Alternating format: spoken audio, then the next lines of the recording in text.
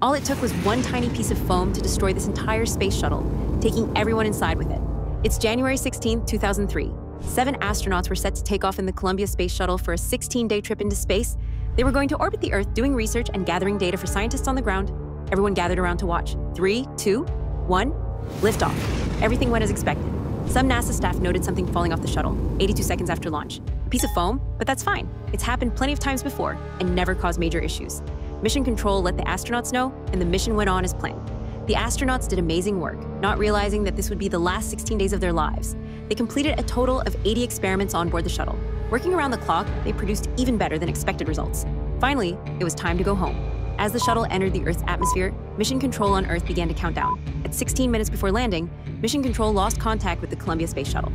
The shuttle disintegrated over Northeast Texas, exploding into over 2,000 pieces. No one survived, except surprisingly for a canister of microscopic worms used for an experiment. How did this happen? How could a single piece of foam take down an entire space shuttle? The piece of foam had fallen off of the shuttle's external tank and hit the Columbia's left wing. This damaged the heat-resistant tiles covering its front edge. Nobody in Mission Control nor the astronauts noticed until re-entry. The extreme heat from entering the Earth's atmosphere infiltrated the wing. Destroying important hydraulic systems, it sent the shuttle into a death spiral, disintegrating into the skies over Texas. The astronauts were never forgotten. 7 asteroids, 7 moon craters, and 7 hills on Mars were named after them. What do you think? What other space tragedies have you heard of?